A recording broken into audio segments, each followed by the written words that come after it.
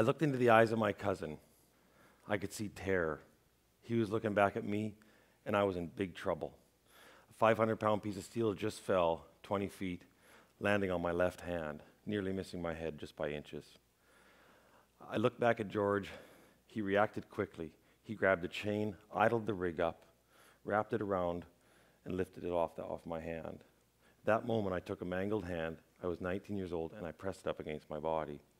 We were in the middle of nowhere in British Columbia. That was a moment that would change my life. I didn't know how bad it was. At that point, I had all of my hand cut off except a half-inch of skin. The tendons were back up in my arm, and the blood supply was pumping full steam with every heartbeat. We raced to town. The mistake we made was we didn't turn the blood off in my arm, didn't know to, just held it pressed against my chest like this. As I leaned over, I remember the image that I had an unbelievably difficult time getting out of my mind was watching the blood slosh back and forth as we went down a gravel road. We were 30 minutes from town. We were in the bush. When I woke up in the plastics and burns unit in Vancouver General, that was about the next memory I had. My hand was the size of a watermelon, and I was in a fog. But I knew I wanted nothing to do with those drilling rigs again. I knew I had taken a wrong turn in my life. Have you ever had a situation where you knew you were on the wrong path, that you maybe didn't have a wake-up call like that, but all of a sudden it dawned on you where I do not want to do what I'm doing right now? And that's what happened to me. I want to share with you my story and how my life got to where it is today, how I found what I call my sweet spot in life. This is not a place, it's not a destination, it's not an end, it's not a $1 million house on a hill. This is a place where you find yourself right now. This changes in our life. It's a dynamic. It changes from when we're young to when we're older, or when you have an injury like this come onto your life. I want to share with you my story of how I got there. To me, a sweet spot in life is when you find yourself on a path that is because of your hopes, your dreams, your desires, versus your fears, versus your anxiety, or your history. It's a place that I summed up well in just one short little sentence by Nelson Mandela. He said, "May your choices reflect your hopes and not your fears." When I was a young boy, I wanted to be with horses. And I didn't want to just be with horses because that's where all the girls were. I actually liked the horses. But that's me at 13 years old, and that's at a 500,000-acre ranch called the Colchana Cattle Company in British Columbia. And that was my mount at the time, named Lightning Leon. He was the slowest horse on the place. By the time I was 15, I had begged my parents, "Let me out of school. I want to get on the ranch. I want to be with horses." So I was able to take homeschool and spend more time on the ranch. As I got better and I was given more responsibility, there was something I got to do every day on the ranch, and that was to bring the horses in. We called it jingle them. So the horses lived in a pasture behind us. It was about 600 acres. There was about 30 head out there.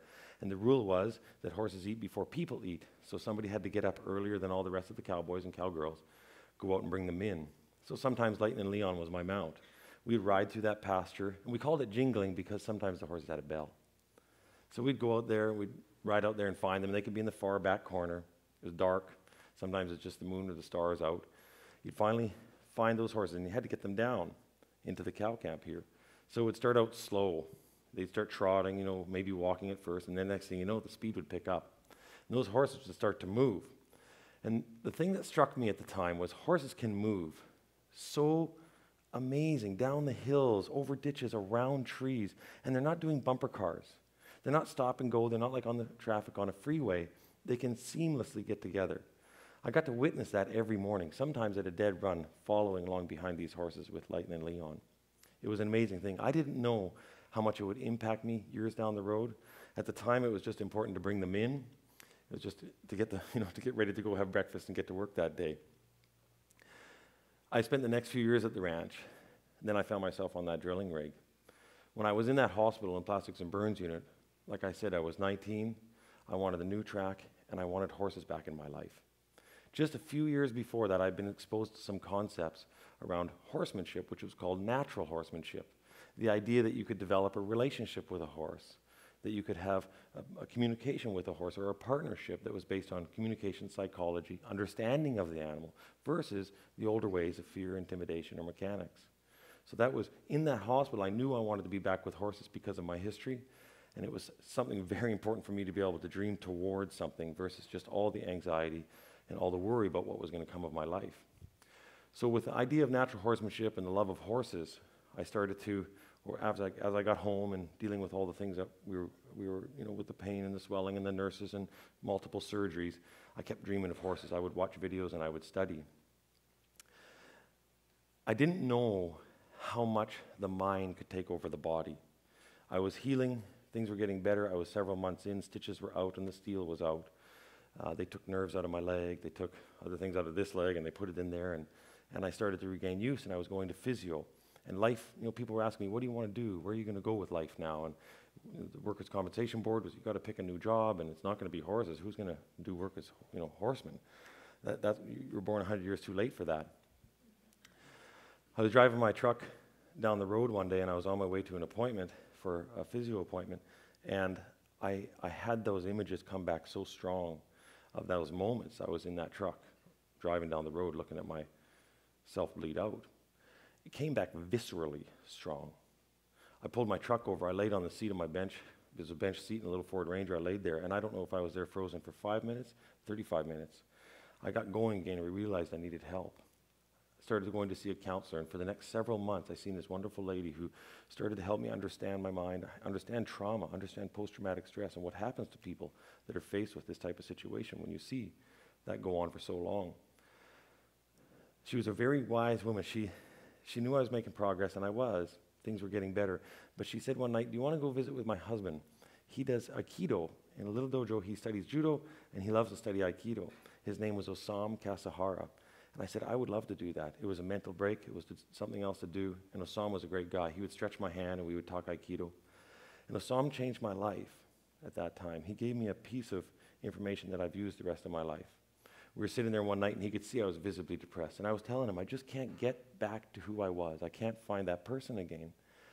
And he said, Jonathan, we're at a stage now, buddy, where you literally have two choices. You have the choice to suffer. You have the choice to heal. And at that point, I didn't realize it could be my choice anymore. Because at that point, everything was out of my choice. From the moment that thing slammed down on my hand, whether it was the pilots that flew me to Vancouver, whether it was George who lifted off my hand, Carlos who drove me to town, my nurses, my doctors, all those people that were there helping me, whether it was Annette, the lady who was helping me with figure this out. When I realized that I could maybe have some impact, I started going towards more of my dreams, more of my goals. What do I want to do? Forget what I want to do in the end, what I want to do for a career. I just want to go do something that I wanted to do. And it was about that time that Hal came in my life. He's a special horse, and he was a bit of a challenging horse. He was really sensitive, but not very confident. We're both similar at that moment. And I started to put my natural horsemanship study and the skills that I watched in the videos and so forth, I started to put towards Hal. And I had a dream. I wanted to be able to ride my horse as naturally as I could. For me, I now wanted them to be with me as much as I wanted to be with them. It wasn't about the ribbon. It wasn't about the job. I just wanted to be with horses. And to be able to get to the point where I could ride Hal with no saddle or bridle was a dream come true, to be able to go out in a pasture as naturally as I could. But there was something missing. The reason that I knew there was something missing was because each day when I watched those horses come down, galloping down that hill, they were synchronized. There was a connection there. And Hal and I had a great connection, but there was still something missing. And I kept racking my brain, what is it? What do horses have that I can't seem to get with Hal? And I realized what it was. The synchronicity, this partnership, is they have an ability to sync like a flock of birds, like a school of fish. I guess the easiest way to explain it is almost using a totally other idea here, which is these snowbirds, Canadian demonstration team. See, these planes, when they synchronize like this, they're all stacked together like a flock of birds, like a school of fish. And as they do, if one plane goes up 3 feet, another plane goes down, they're going to clip wings. There's pressure all around, but they hold inside a little place of comfort, a little sweet spot, I call it. I don't know if they call it that or not. But if they can't yield from pressure all the time, because if one presses against the other, they're going down. They end up finding a way to hold comfort, hold a spot of comfort, right? Hold a place that's not just all from pressure. I realized that what I was doing with Hal was I was doing half of the relationship. Most of it was from pressure. So if I wanted to turn Hal to the left, I could lead the pressure on my left rein, or I could press with my right leg. And when he would go to the left, I would press on this side to go to the right. I would press on this side and lead with this rein to turn him to the right. It was pressure. But I started to try something different. I started to find a place of comfort for him. So I would simply open my left leg, And if he didn't go and open the rein, if he didn't go, I'd press him over. And he'd find comfort there. I'd make sure there's a little spot, a little physical sweet spot, like an actual place where there's relief. Well, pretty soon I'd open my right leg, and he would move over to the spot, and I wouldn't have to press him. And we started to synchronize in a whole different way. We looked the same, but Hal was connected now. It was an unbelievable difference. We were able to start doing even cooler things. This here horse is not bred to do this. He never sniffed this. It was a big jump, and all I have is a string around his neck. He never looked at it once. He did 2 strides out of a hole. He jumped up, and I looked at it, and I said, there's a sweet spot on the other side. I didn't say that out loud, but I had put a sweet spot on the other side of these jumps. Every time I went over, there's comfort over there, Hal. He pulled me over that jump, and things really started to change. I knew I was never going to be able to get to fly with those snowbirds and be in synchronization with those guys, so I thought I'd make my own to be able to, I'd be in the middle of my own herd. And all of these horses are all in a little spot, a very clear location. That day I remember one of my mentors, and it was probably the first time I really felt it. He said, sometimes you can't tell where you stop and your horse begins. I remember that day because I would just look right, and all of them would synchronize and look right. I would look left. And sometimes there's pressure with horses, for sure, but it can't all be about pressure.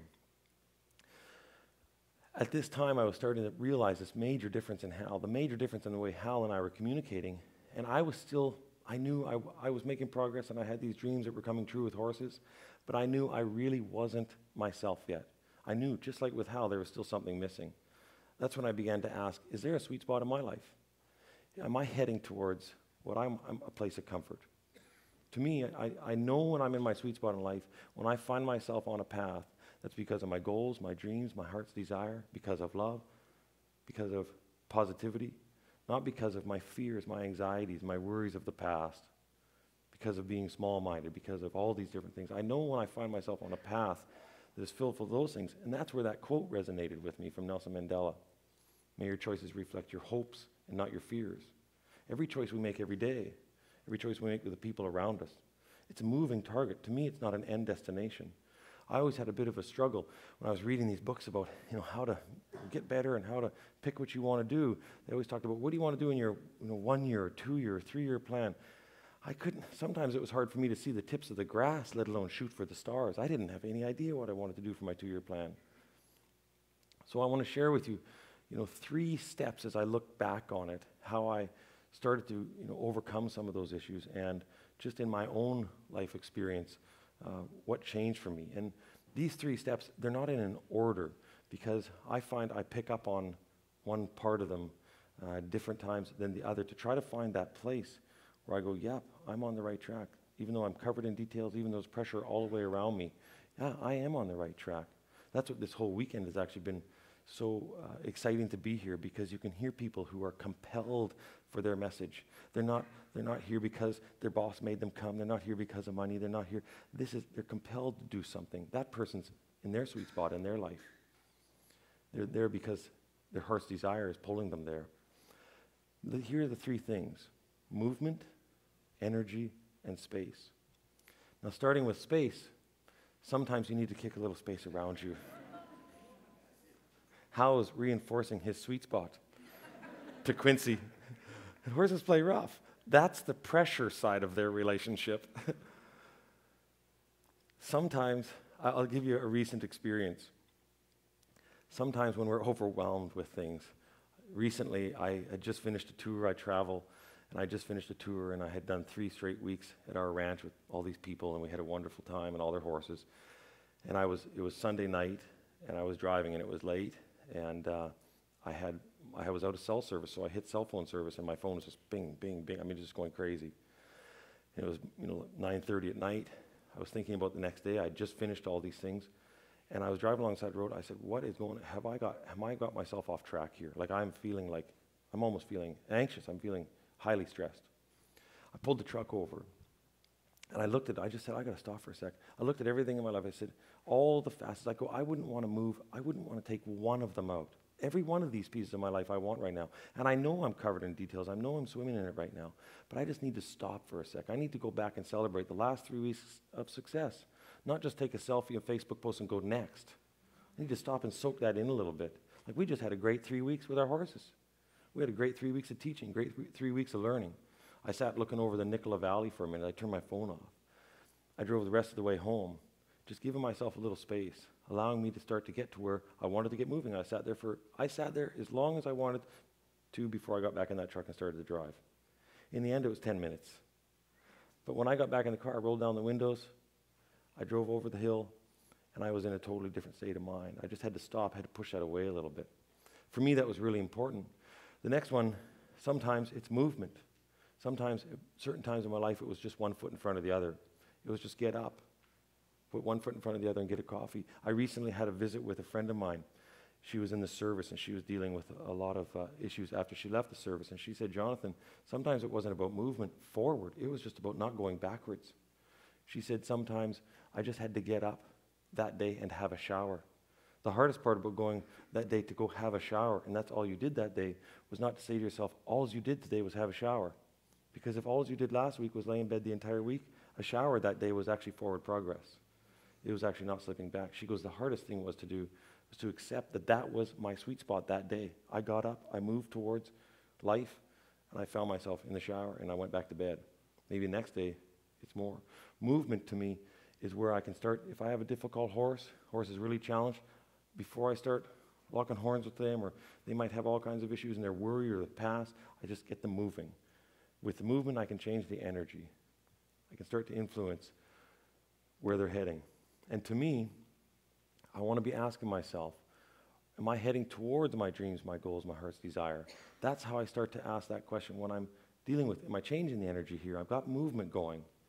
Am I heading towards, I'm not going on this path because of my fears, but because of my goals, because of where I want to be, because of who I want to be, the people I want to be around. How do I help them around? My goal for you, or my goal for anybody listening that this resonates with, is that when you find that sweet spot in life, that you recognize that it's a moving target. It will continuously change throughout your life. It changes when we have kids. It changes when we don't have kids. It changes when we're dealing with post-traumatic stress and these types of things like I was dealing with. I remember vividly dreaming, hoping, praying, anything I could do to go back in time and change what had happened to me. If I could just stay at the Red Coach Inn that day and not get up to go to work, if I could just have stayed and not gone to work with George that day, maybe if I could have just moved my hand at the right time. I remember saying that for probably 2 years. And as I started to go towards my sweet spot, as I got help from Osam and the various people, all the family and the support I had around me, my life got to a point where I would never, ever want to go back through it again. But I wouldn't take it out of my life now because of the opportunities and the place that I got to go as a result of that, including this today, including this, sharing this with you today. If I took that accident away and I took those moments away, I wouldn't be where I am at in life today. I wouldn't be able to have the relationship that I do with horses now and understand them the way I do. So my goal for you is for you that you find your sweet spot in life, and when you do, you help others. You try to celebrate a moment that they're winning. You try to find a moment where you go, hey, this is looking really good. Can I help you along down the path? Thank you very much.